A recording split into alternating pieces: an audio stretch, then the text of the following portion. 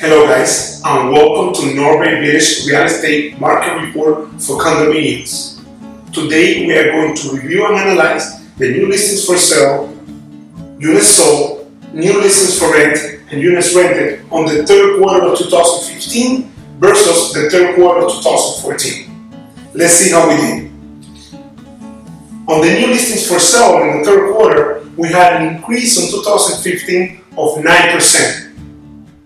As well, the amount of units that came up on the market for sale in 2015 and 2014 third quarter were almost the same. So this information is irrelevant.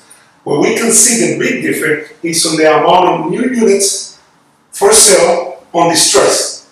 Units in distress are units that are short sales or REOs. REOs are units already repossessed by the bank. We have only 9 units coming up on the market for sale in 2015 compared to the 22 units came up on the market for sale in 2014.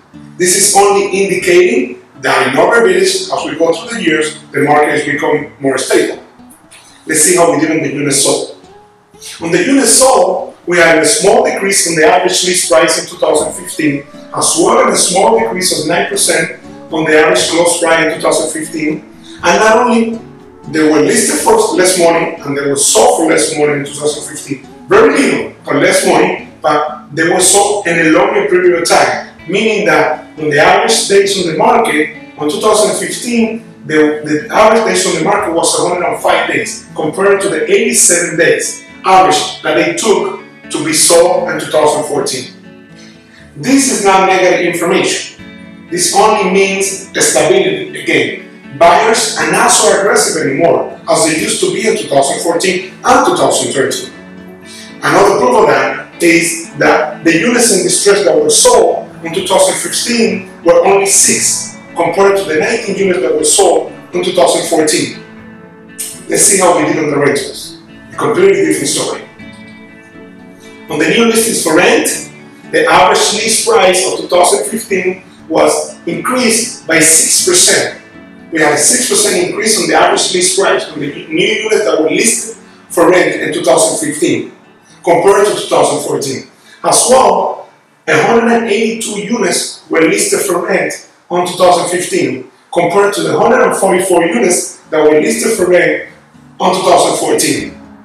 We cannot overlook the fact that in 2015, in Norway Village, we have 2 new rental buildings coming up on the market for rent, adding over 450 units to Norway Village inventory. We have Condos apartment located on the west entrance of the island with over 300 units, 1 and 2 bedroom apartments, and we have Condos on the bay with over 150 units with 1 and 2 bedroom apartments as well. Even though that we have this huge increase to the inventory of Norway Village, we were able to do good on the rentals.